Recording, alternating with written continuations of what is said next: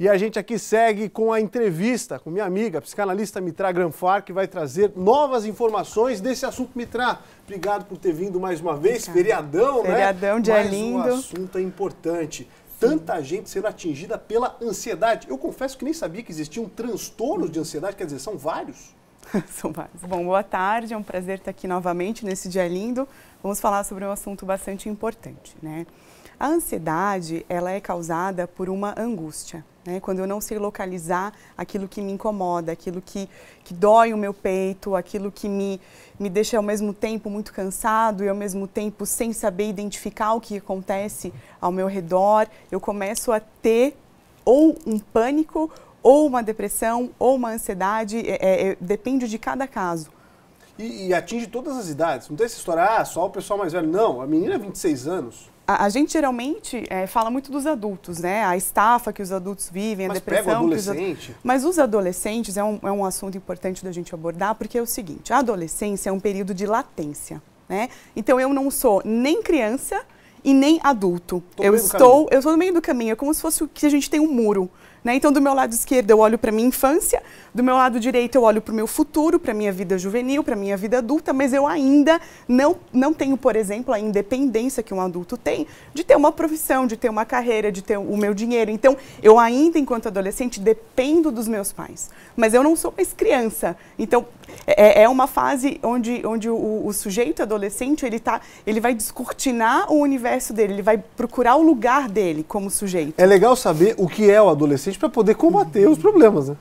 Então, a adolescência, ela vem no fim da tua idade infantil, né, que eu estava falando agora há pouco, que é quando eu tenho todo o aparato dos meus pais enquanto criança, eu dependo totalmente dos meus pais, mas quando eu atinjo os 12, 13, 14, 15, 16 anos, até mais ou menos os 20, o que esse adolescente faz? Ele estuda, ele sai, quer dizer, ele circula socialmente, ele se torna responsável pelos atos dele. Mas vamos falar a verdade. Muitas vezes os pais, os avós, os tios, nós muitas vezes temos manias, e eu também já passei por isso na minha época de adolescente, provavelmente você também, de minorizar os problemas. Não pode, né? Tem que sentar, tem que conversar. Parece, isso é bobagem, tudo é bobagem. Não é bobagem, né? Então, a gente tem os conflitos da adolescência, que nem a gente tem essa moça da reportagem, um pouquinho mais velha já, mas isso serve para os adolescentes, né? Vale a pena ficar com um olho, como diz aquele ditado, né? Um olho no peixe, olho no padre, não é isso? É isso. Enquanto pai ou mãe... Olho no peixe, outro no gato. Um olho no peixe, outro no gato, isso. O que isso quer dizer? Eu já trocando aqui os ditados populares. O que isso quer dizer? Enquanto responsável por esse adolescente, eu preciso dar voto de confiança. Né? Por quê? Senão eu vou me tornar super protetor, super simbiótico. E aí o que acontece? A criança que precisa se tornar um adolescente, se tornar um adulto, ela vai ficar insegura, vai ficar cheia de medos.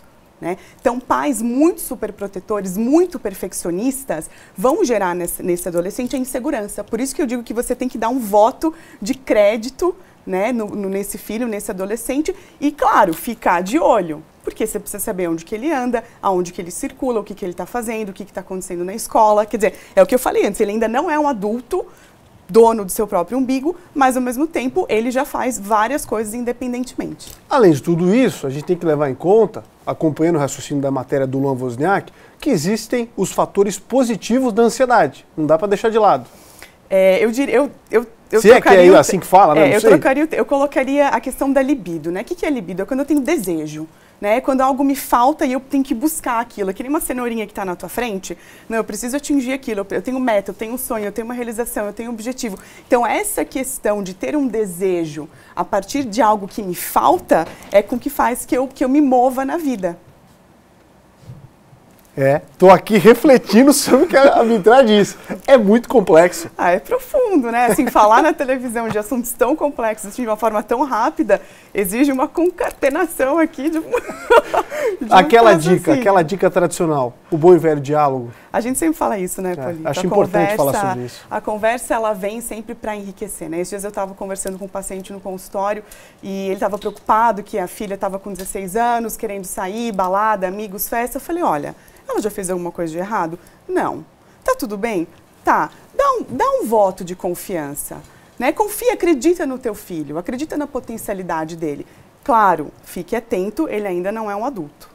Quero agradecer a presença da Mitrá Granfar, psicanalista, que sempre traz ótimos esclarecimentos para a gente ao vivo aqui no Balanço Geral. Mitrá, obrigado. Obrigada, Ótimo querido. feriado, tá bom? Um beijão para todo mundo, é um Beijão. prazer.